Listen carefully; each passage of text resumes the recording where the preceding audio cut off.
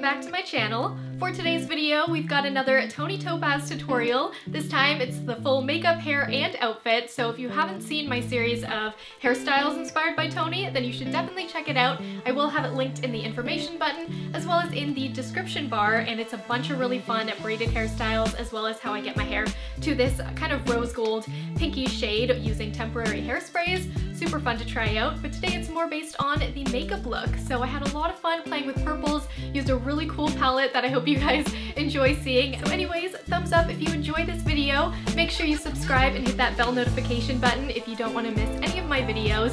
And crazy enough, Vanessa Morgan actually liked and commented on my photo of me as cheerleader Toni today. So that was pretty exciting. And anyways, let's just get started with today's look.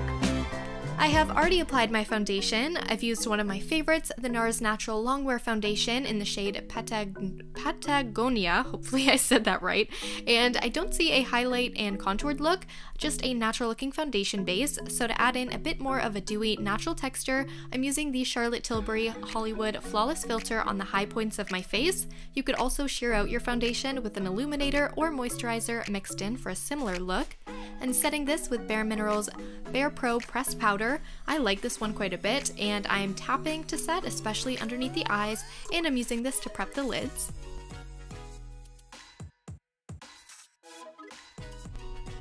Of course, my most used contour palette, the Urban Decay Naked Skin Shapeshifter palette. I'm using the ash brown for some dimension to the look, taking this under the cheekbones, under the jaw, as well as along the forehead. Not a strong contour. I also have brought in a bit of the bronzer in this palette to warm up the complexion. And I'm bringing the contour shade between the eyes and contouring the nose so the face doesn't appear flat. So down the sides of the nose and then accenting the tip. Warming up the cheeks with Sugarbomb by Benefit. I love Benefit boxed powders, and I haven't used this one all that often, but it's a really pretty, deeper peachy rose. And one more blush, because I can't seem to just use one, a pop of pink higher up on the cheek. This looks really nice against the Toni Topaz inspired hair. You can skip a liquid highlight and go with the dewy look we already have going. I used the L'Oreal Lumi drops. I loved the whole L'Oreal Lumi line, but this highlight is actually my least favorite out of the collection. It looks nice on camera, but it's a little bit silvery based, and I prefer the pearly pink or a golden highlight, so I actually like the L'Oreal Liquid Illuminator in the shade Pink Ice better on me, which is an earlier product they released. But anyways, moving on to brows, I'm using the Revlon Colorstay Brow Pencil to create a rounded arched brow. I toned down my own shape, but I kept them quite a bit deeper than normal. Toni's brows are very dark brown, almost black, but my roots are not quite as dark, so I went with a bit more of a medium dark shade. Next up, the coolest palette ever. This is the MAC and Jeremy Scott collab. The makeup all looks like old school radio players, discs, and tapes. Super cool, and be sure to head over to my Instagram because I do have a giveaway with the MAC and Jeremy Scott collection. Now using the purples in this palette, or any matte light purple you have, apply all over the lid, and then with a slightly deeper purple, blend the shadow through the inner and outer lid.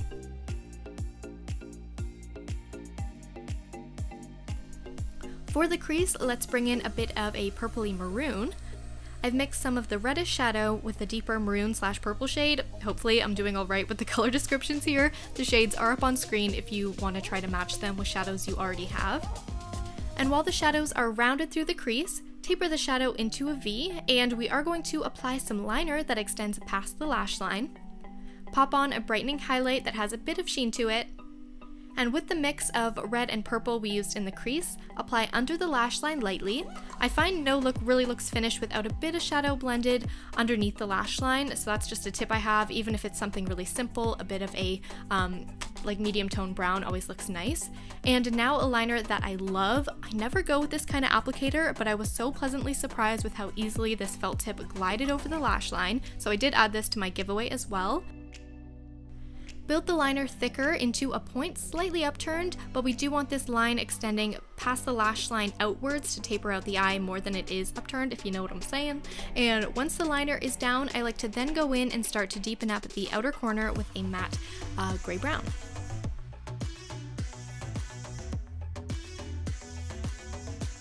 Also use this shadow to smoke out the lash line slightly.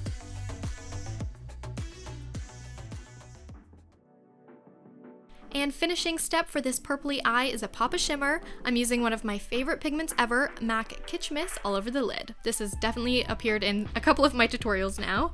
And then some pencil liner to the inner tear duct and tight line. Also go underneath some of the bottom lashes to make them pop.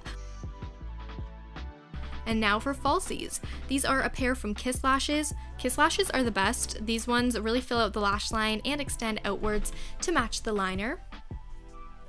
Bit of Urban Decay Troublemaker mascara. I thought this was appropriate packaging for Toni, and apply to the bottom lashes, and then I'm using a tiny bit to blend in my top lashes with the falsies. This makes the falsies harder to use, so you can always apply mascara first or not at all, but I don't know, I mess up putting on lashes when I apply mascara first, so that's why I do it this way. And lips for Toni start with a Dusty Rose lip liner. I love this one by L'Oreal, it glides on so easily, and I'm overlining my top lip here for more of an evened out pout because my top lip is quite a bit smaller. And for Toni's lip, she usually wears a gloss and there's more of a pink in the center, so I'm mixing a couple glosses here. First up, we have the Buxom Vava Plump Shiny Liquid Lipstick in the shade Get Lucky for a bright pop of cotton candy pink. And let's tone it down with a brown-based rose. This is bareMinerals Gen Nude Buttercream Lip Gloss in the shade Tantalize. I love these glosses, and if you love rose and nude gloss shades, then you should for sure check this line out. Here's a look at all the shades. Blending together here. And I think this lip look is pretty accurate to Toni, but if you want just one product where you don't have to layer, I'd look for a rosy nude shade from the bareMinerals line.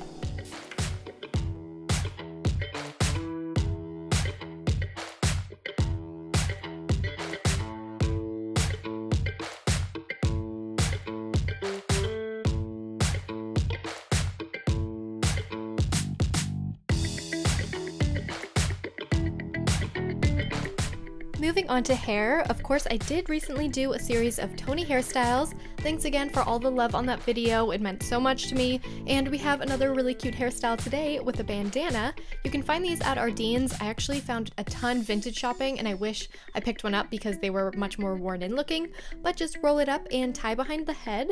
And this looks best when you iron the scarf flatter, so I should have done that, but just keep it fairly tight. And then let the hair lay over the bandana, and I got these really nice curls with my Foxy base set, the 25 by 25 millimeter wand. And to finish off the look, we are going to add some rope braiding detailing. To rope braid, take a section of hair and divide in two. Twist the two sides going the same direction, so here I'm twisting both of mine away from my face. And once you get the twist going, wrap the strands around each other towards your face. This will keep the rope braid in its shape and then tie off with a small elastic. I added some rose gold spray to the twist so it would pop more in the hair. And I've repeated the rope braid again in the underlay of my hair. Is that a word, underlay? I think so. And another one on top. Toni's bandana again looked more worn in, so I just took some eyeshadow and faded out the brighter white on there with a bit of gray, and I added a plaid top with lots of layered necklaces, but stay tuned for my final Toni Topaz inspired outfit I put together from one of her most iconic looks with braided pigtails.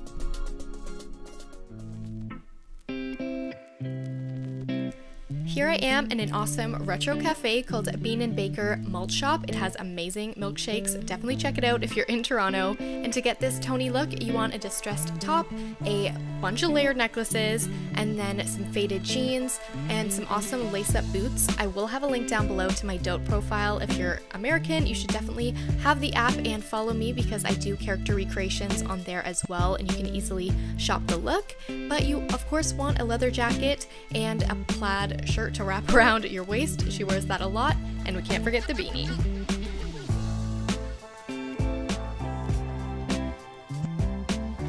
Thanks for watching. I hope you guys enjoyed this Toni Topaz inspired look, and if you did, make sure you hit that thumbs up button and subscribe for more beauty tutorials. Don't forget to hit that little bell notification button, and if I've missed any of the Riverdale characters that you want to see, let me know in the comments below. I haven't done Betty yet, so if you want to see a Betty, I can definitely do that. So hopefully you enjoyed today's video, and I will see you in my next one.